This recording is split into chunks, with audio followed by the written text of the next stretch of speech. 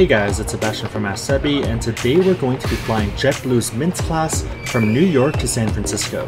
We just got out of the airspace lounge and now we're walking around the terminal before we board our flight, and this is a pretty cool area. So it's a rooftop garden in Terminal 5 of JFK, and it's a pretty good way to get some fresh air before you fly.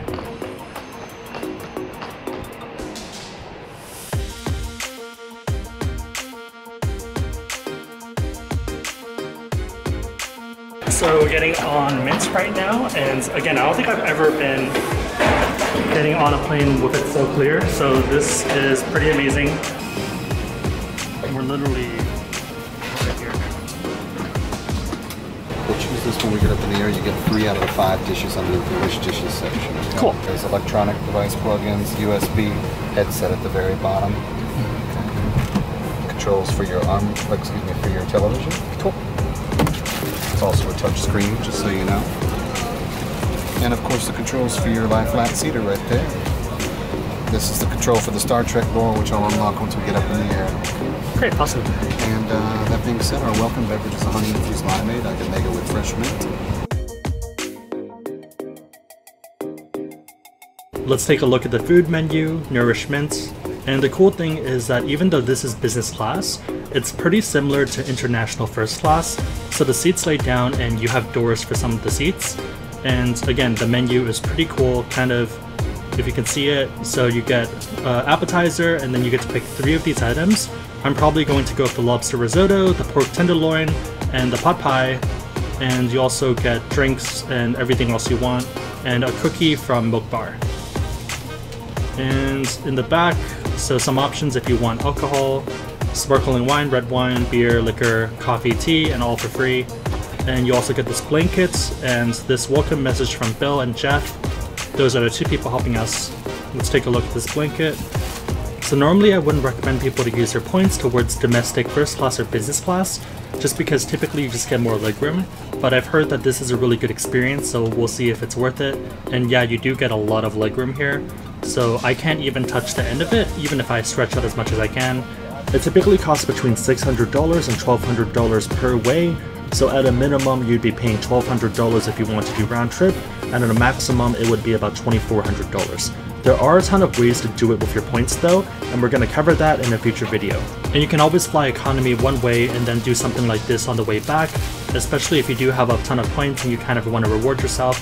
Yeah, there's a ton of room on the left side too, so I can barely touch that side if I sit at my seat. So it's basically 2 seats in the span of 1 seat. So if you do want this experience, make sure to select the right seat.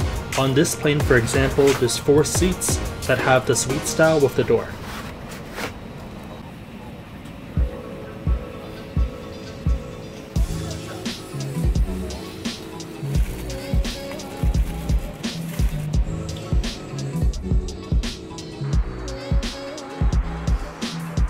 So there's a ton of movies available, but most of them seem pretty old, and I feel like flights typically have relatively new stuff, so this is kind of surprising. So Grease is a good example of something that's super old. Jaws. Okay, so originally I wasn't too sure, but now I'm 100% certain that when I get the bottom 3, just because baby greens and the salad doesn't seem that great. Let's check out the restroom, and it is a normal looking restroom, nothing special. So this is the 2-seater for Mints, so if you have someone else you're sitting with, but there is no door, so something to consider. This is another 1-seater with a door, and this is where we are, which is a giant mess, as you can see. And again, there's only 4 seats on this plane that have this setup with this door, 2A, 2F, 4A, and 4F. So if you do want to get it, you can book it. There's no additional cost compared to the 2-seaters. This is probably the best dip I've ever had in my life. It's amazing. This controls the seat, so there's a button for massage. You can also turn the chair into a bed and lay it flat if you want to. This is a good spot to put your purse or maybe your laptop. There's a bottle of water back here, as well as a light if you want to do some reading, so 3 different settings, as well as outlets.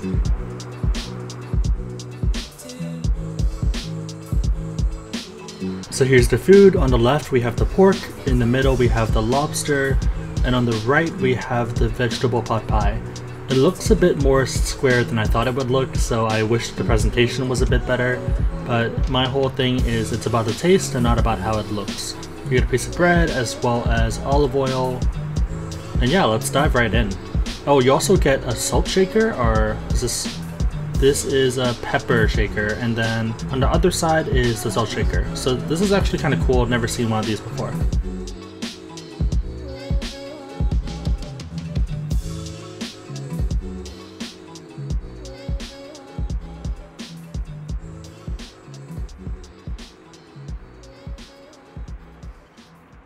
The pork was pretty bland, so it didn't really feel flavorful enough, it just felt very dry.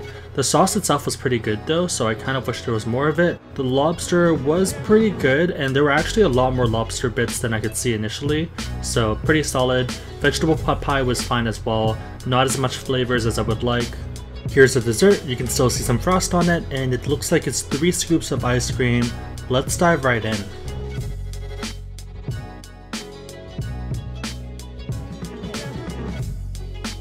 Even though these 3 scoops look like vanilla, they're all different flavors, and this is really blowing my mind.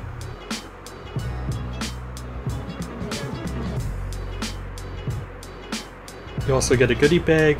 Let's see what's inside here. So there's a ton of stuff in here. There looks like a postcard as well as a toothbrush, and this is the bag.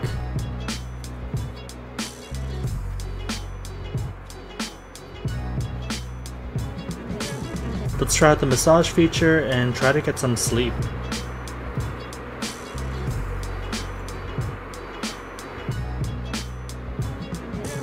I'm still really amazed at how well this seat is designed. So this table slides in right here, and also there is so much legroom, I can't really emphasize that enough.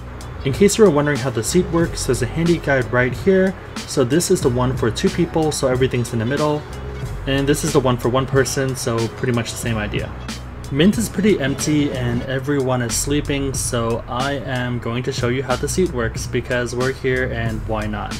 So you have the control panel right here, and all you need to do is just press the seat button to change it. So there's the upright, there's the one that's relaxed, and this one is the flatbed one. So it does take a bit of time, but the whole thing basically moves, and yeah, you get quite a bit of room, and again, even if you're a tall person, you should be fine. So it stretches out all the way through. One thing that kind of sucks though is that the seatbelt gets caught underneath the seat. If you have the chance to fly Mint, just remember to hold the seatbelt on your way up or down from the positions. This is one of the 2-seater ones, but since the price is the same for all of the Mint seats, I'd recommend the single suites with the doors just because it's a more interesting experience.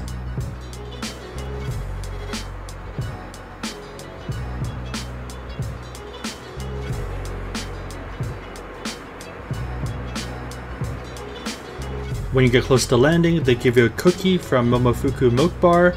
Looks pretty normal. This is the best cookie I've ever had in my life. Of all the food we got in Mint's class, this tops it all. So this is a pretty good note to end a very good trip on. We're about to land and look at that fog. So it's currently 1:30 a.m. in San Francisco, and I just left New York where it's currently 4:30 a.m. and for some reason I decided to watch movies and TV and eat instead of really going to sleep. So there's that. If you liked this video, give it a thumbs up, it really helps us out. But otherwise, hope you guys liked it. See you guys next time.